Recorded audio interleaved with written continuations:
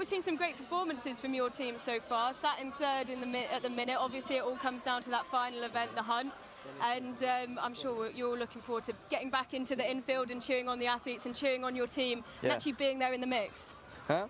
Being there in the mix for the hunt, you get to be in the infield and cheer on the athletes. Yeah, that's so cool, you know, where I can see the people in TB, my old Karsten Warholm, Jacob Ingebrigtsen, all these people I see them in TB. I feel like, wow, to be there, right?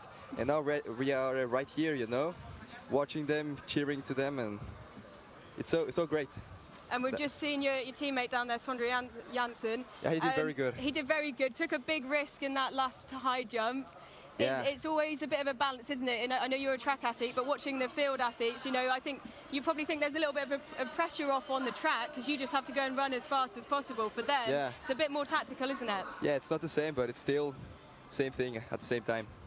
And we were noting earlier, I saw him from a distance earlier, and I had to do a double take because I thought he looked a bit like Erling Haaland. He's got a bit of the Haaland with the headband. With the headband, is that the look he's going for?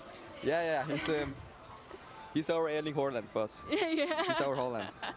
You're Haaland representing the team today. Right, we'll get back to the javelin competition and I'll let you go and enjoy the rest of the day with your thank you team. very much. Thank you so much for joining us. Goodbye. So we've seen our first head-to-head go off for the women's javelin. There's our second athlete throwing from AK Skoda Pleasant. Petra Sakova. She's up against the local athlete, Eva Rodriguez.